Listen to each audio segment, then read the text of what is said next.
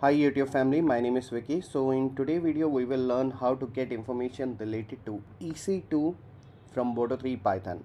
The information which I am talking about, sometimes we are in the situation where we need to get all the stop instances, or we need to get the detail, or we need to get the report of all the instances which are in running state, or we need to filter couple of instances with the help of the tags. So there are a number of scenarios where we need to get all those information.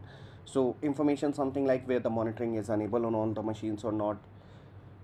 Let's suppose you have 100 of machines running in your environment and you need to get the detail on which all machine there is a EBS volume is connected, or there is a monitoring which is unable or not. So all those information you will get with the help of the Boto3. So how we will get that, we will learn in this video. Before I go to the demo, let's understand what all things we require in this video. We need AWS CLI to be installed on our machine. We need Python 3. We also need Boto3 to be installed on our machine. If you don't know how to install all those things, I have already created a video where I have explained how you can install AWS CLI, Python, Boto3, pip, all those things on your local system. I will give you the link in the description, so you can go and watch that video so that you will get idea how you can install all those tools. For this video I'm going to use PyCharm. You can use any IDE like Atom, PyCharm, or if you have Visual Studio, so you can use any one of them. Now this is my AWS console, and here I have couple of machines which are in stop state, so you can see the information from here. Now this is the information I need to get it from the Boto3. So how we will get that? For that, what I need to do is I need to go to my PyCharm. So here is my PyCharm, and I am going to create one file, Python file, and this is going to be test.py, or even if I'm not going to give, that is going to work. Oh, it's already there. Demo 1. So we have the file created. Now what we need to do is we need to go to the official documentation of the Boto3 EC2.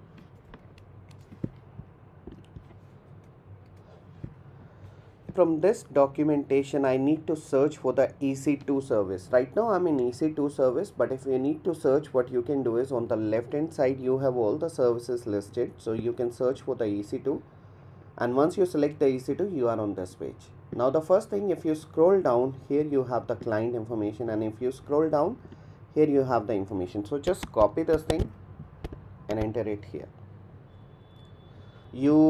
The first thing, you are going to import the Boto3, and the second thing, you are creating a variable for the Boto3 client EC2. This is the service name and this is the Boto3 client, and this is the variable you are creating like client. So this information you will give, so you don't have to pass this complete information. With the help of the variable, you only need to pass this information. The next thing, we need to get the information. So how we will get the information from the EC2? That is something we need to use the describe instance. So we need to look for the describe instance, or we can also search in this. Now here we have the describe and then instance. Here it is. This is the one, describe instance, and here we have the response. So let me copy this thing.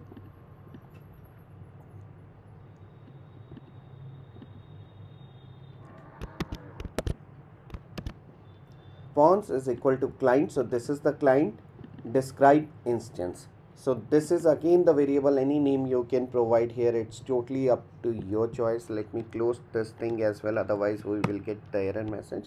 Here you can assign whatever you need. Okay, let's go to the documentation, describe the specified instances or all instances. If you specify the instance ID, the output include information only to the specified instances. So it is something like, if I need to get information of a single instance, I will get that. If I need to get information of all the instance, I will get that. How to get the information? Let's suppose I need to get all the machine which are in stop state right now. So for that, what we need to do is we need to use the filter option. So let me copy this filter option from here and let me paste it here. Here we have the filter option. The filter, we have the name and the value. So key tag information is there. Now this information I need to replace it with whatever the information I need. So name. Let me scroll down. Here we have the parameter for the filters. These filters I can use to get the information from the AWS console. What information I need to get information of all the stopped instance. So here it is, instance state name. This is I need to copy. Now where I need to replace this thing, from here in the string, name is equal to instance state name, and in the value, what value I need to give, whatever the value I need the information of the running instance, or I need the information of the stop instance. So let me copy stop and enter it here. This is my query, but it is not going to generate any data. In order to generate the data, we need to write the Python script as well, so that we will get the information. If I'm going to run this thing, it is not going to give me any information. It is going to execute. So let me show it to you. Run demo 1. We will get process finish with exit code 0. So that means it is running fine. If we will get 1 here, that means there is some problem with the code. Right now this code is running fine, but I need the instance ID as well. So if I go here, I need this information. I need the instance ID of all the instances which are in stop state. So how to get that information? For that, what we need to do is, again we need to go to the official documentation and we need to scroll down to the result section. Here we have the return type, and the return type is in the dictionary form, and it returns this thing. And here we have the instance ID. This thing I need, but this thing is a part of this list, and it's a part of this. So first I need to get the reservation. Inside the reservation I need to get the information of the instances, and in the instances we have the information for the instance ID. Now how to get that information from here? Hit enter. In the response, in the response, the first thing which you are getting is this reservation. So you need to copy this reservation, enter it here.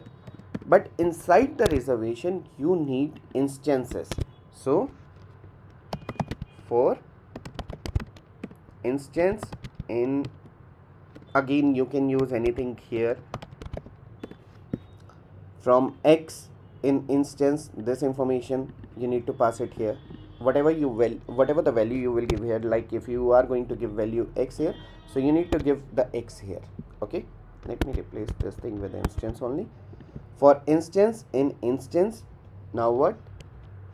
Again, what information we will get? Instances. Okay, in the instances I need to print something. So what I need to print instance. And what information I need to print? I need to print the instance ID. Again, if I need to print something else, I can give that value here as well, like I need to print instance, and I also need to print, let's suppose I need to print the launch time, or the monitoring state, or anything, or image ID, something like that. Let me copy this thing and let me enter it here. Let me run this thing. Run demo 1. Here I am getting the instance detail with the AMI ID. Let me remove this thing and let me rerun this, so that I will get only the instance ID. I'm getting the instance ID. So here if you see, these are the two instances which are in stop state. Let me go to my AWS console, and if you are going to read, the instance ID is exactly the same.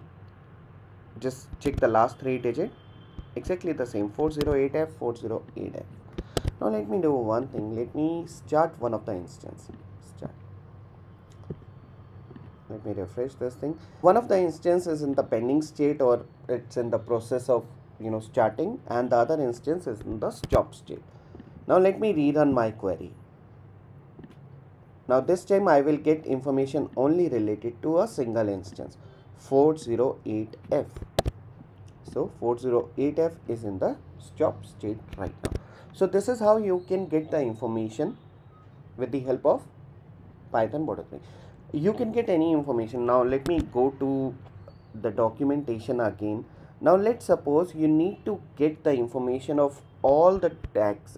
Let me go here and let me attach a tag here. So see, I have one of the tag attached to this machine where it says the environment is prod. Let me go to the other machine.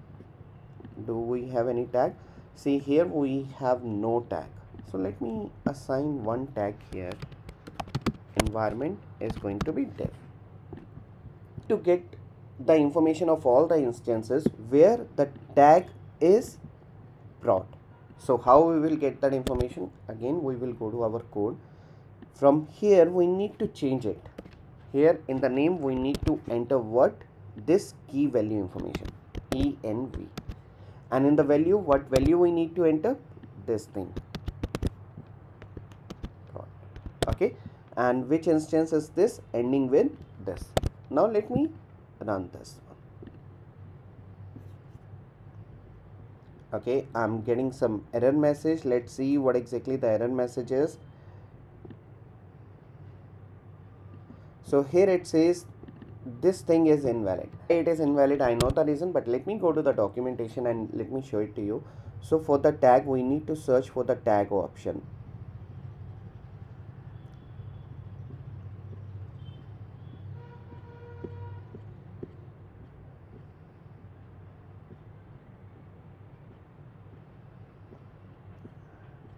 Why we were not able to see the tag option here?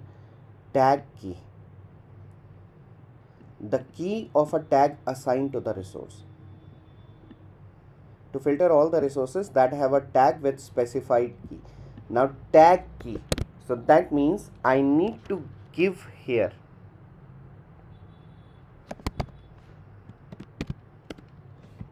okay. Now let me run this thing. Here I am getting the information. Okay, so this is the parameter I need to provide. Tag is equal to what? Environment. Now if I go to my AWS console, here it is. Now this is a tag, so this is something I need to provide. Tag, this is something I need to provide here. Tag is equal to environment and equal to prod. Now if I am going to change it to dev, I will get the information related to the other.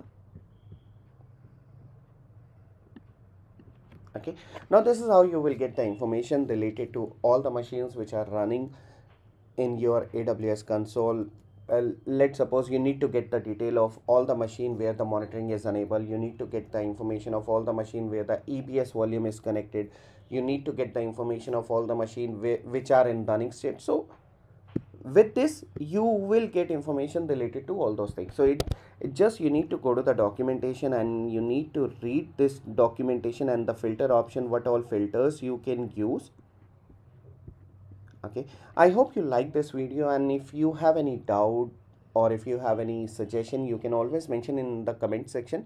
And if you like this video, do subscribe my channel. Thank you.